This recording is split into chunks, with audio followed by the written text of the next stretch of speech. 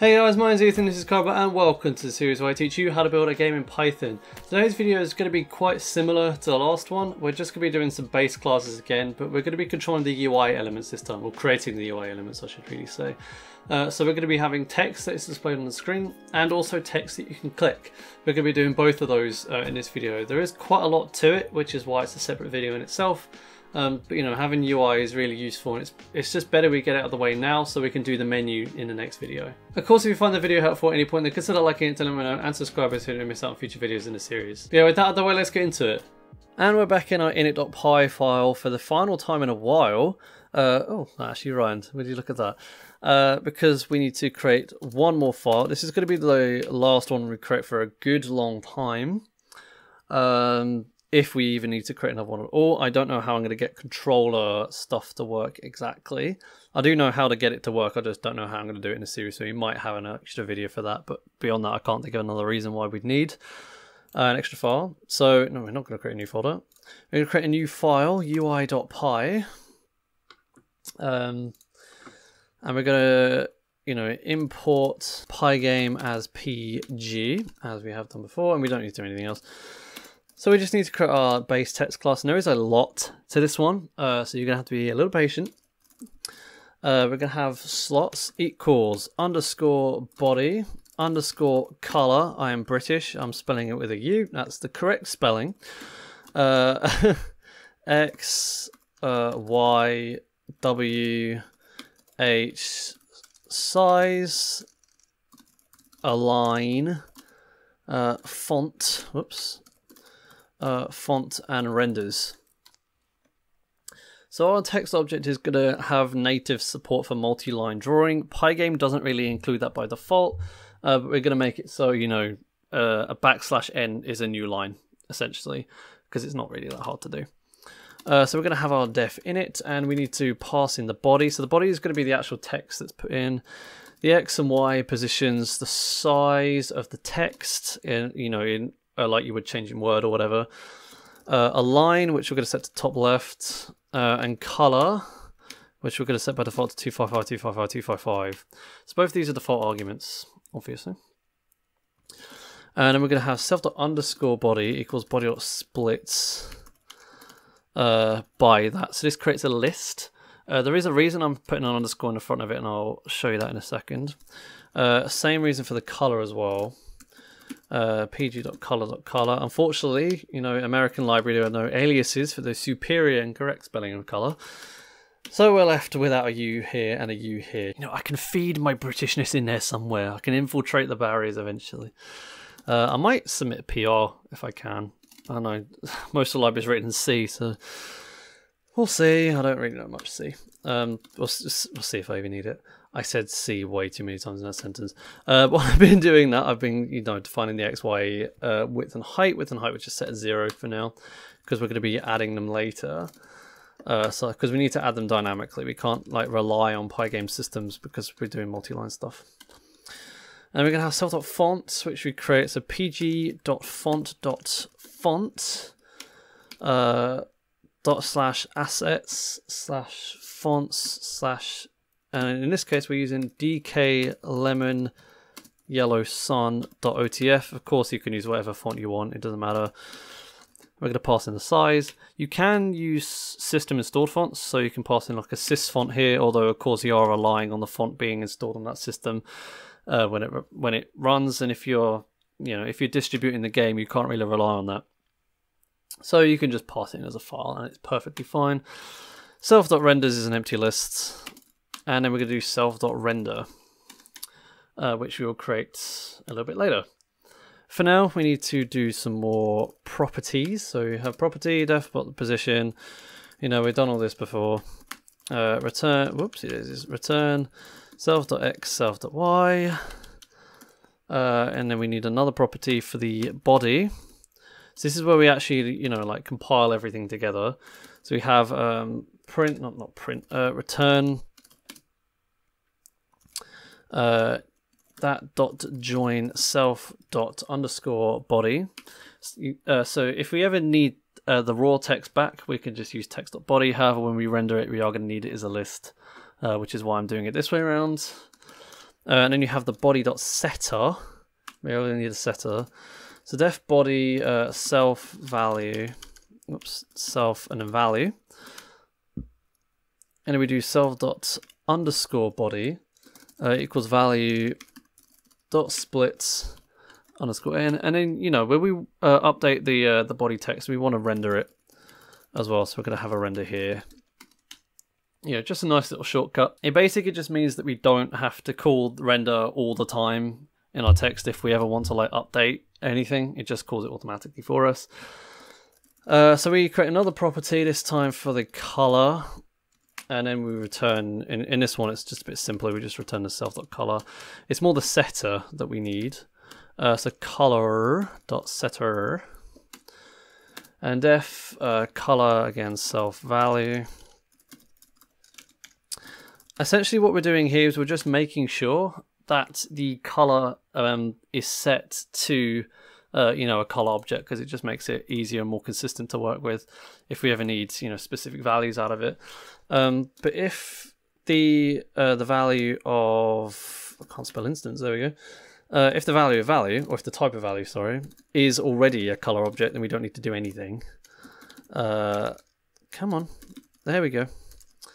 Then we can just do, you know, self dot color equals value. Otherwise, self dot color equals pg dot color and then value, because it can take a tuple. It can take all at once. I think it could take a hex string as well, but don't quote me on that. I don't remember. And now we actually need to, you know, render the text. So we do def render self.renders.clear, because we don't want to, you know, add extra stuff to lists if we already have it. Then we want to reset the self.w equals 0 and self.height equals 0, so they don't get offset either. And then for I align in enumerate self underscore body, we want to create first create a surface for our font. So we do self.font.render line true self.color. So, you know, we're just rendering the line, anti-aliasing this one is, so you can set it to false if you don't want anti-aliasing. We're setting it to the color, and then we do convert alpha to convert. I don't really know exactly what this is doing, but it adds like hundreds upon hundreds of frames per second upon not doing it. It like converts it into a specific way that's like way better for SDL. You can just do convert as well, but you will end up with a bit of a background. It is more performant if you do that, but actually getting rid of the background color is a nightmare. It doesn't really work properly, so I just always use convert alpha. It does the job. It does like 95% of it, so it's fine. So now we want to update the width. So we want to set the width to be, you know, the width or the width of the surface, whichever is higher. So if the second line is longer than the first line, then it will use surface.getWidth. However, if the first line is longer than the second line, then when it renders the second line, it will just keep the width as the width because it's the widest line. Basically, just sets the width to the widest line, pretty much. We want self.h equals just surface.getHeight. Like, we don't really care much about. Actually, we could probably do that last. Oh no, it's plus equals. Never mind. So for each line of text, we add the height of it on. And then we get the rect. So surface.get rect. Then we align it and position it.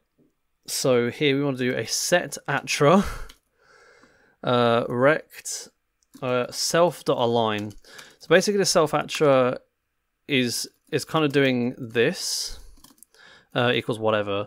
But if you have a string, you can use the set attra, and this allows you to actually pass in a variable name here in this align. So in this case, the default is top left, and it will get the top left variable. There's also like center, and I think it's, you have middle, bottom, like a bottom left, bottom right, middle left, middle right, center, middle, something. I don't remember the whole list. There's some weird names in there. but essentially we want to set whichever position we want to align from. So this is kind of like the anchor in a way, I suppose. We're going to set this to self.x and then self.y plus surface.get height, the height of the actual surface itself, times by the index of it. So we want to make sure that the line goes below the current one. If you don't have this times I, it will go, like all the lines will just sit on top of each other, so this just offsets the y-axis. So, you know, we can actually do it. Obviously, for the first one, it'll just put it wherever, because, you know, we're timesing it by 0, so this will just get cancelled out, and then it'll times it by 1, times it by 2, just make sure it actually goes line by line appropriately. And then that is 3 brackets at the end. And then we just do self.renders.append, and then surface rect. And then there is a specific reason that we store a list of tuples. I will get to that in this video before we end it off. But there is, and we also don't need this bit anymore. But there is one more class that we need to do, and we need to do interactive UI, so a text button. So there's not much else we need to add to this because it gets most of its stuff from text already. So we can just do that, and then we have our slots as well. We did do the slots for the text, didn't we? Yeah, we did. So slots equals text.slots, so we want to make sure it has the correct slots. And then we also need action, and we need hovering as well. Because we're going to do some fancy stuff. We're going to make it so it reacts to being clicked as well as reacting to being hovered over. So that's pretty cool, but obviously we'll kind of see that in action next video rather than this one. So, you know, you have your def in it, and then we're going to do self. We're going to pass the action. So this is a function. So you just pass a function object through. Body, X, Y, you know, size, align. It's the same as the other one for the rest of it. And then color equals 255, 255, 255. And then we have super.init, and then body. I always go to put self in there. Self align. I don't know why. I've been using super.init for literally like 3 or 4 years. And I always got to put self in it, and it's wrong. And you need to get that habit. But yeah, that obviously performs the init for the text, so we don't need to do all that again. We just need to set the self.action equals action, and then self.hovering equals false, because, you know, we're not hovering over it by default to begin with. So now we need a helper method to detect if it's under the mouse. So self and then pos. So this is the position of the mouse that we're going to be passing through. We're going to be getting that from the event.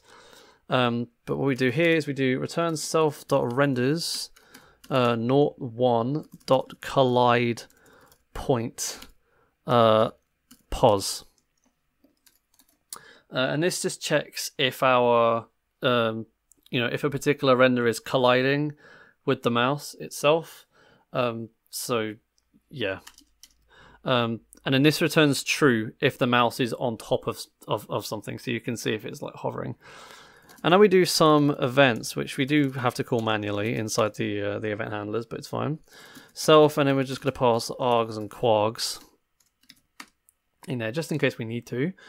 We're not really going to be using args and quags and hovers, but I think it's useful to have.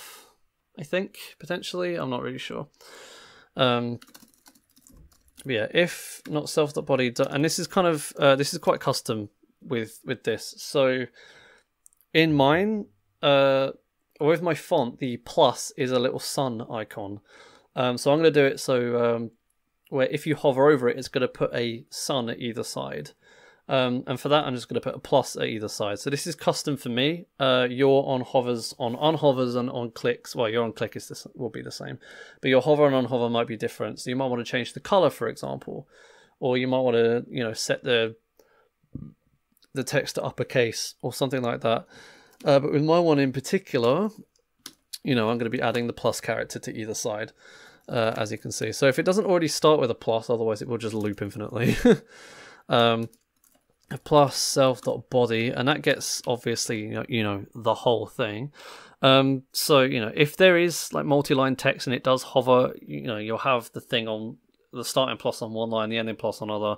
I'm not too fussed about that. You know, I'm not going for a perfect thing in this series. You can you in your game that you're going to be building actually properly, probably, I don't know how much you're just experimenting with it, you can obviously make it look a bit nicer in the finishing touches.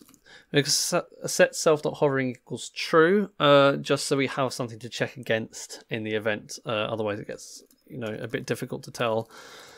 And then we want a self.render because we want to, you know, render the new text.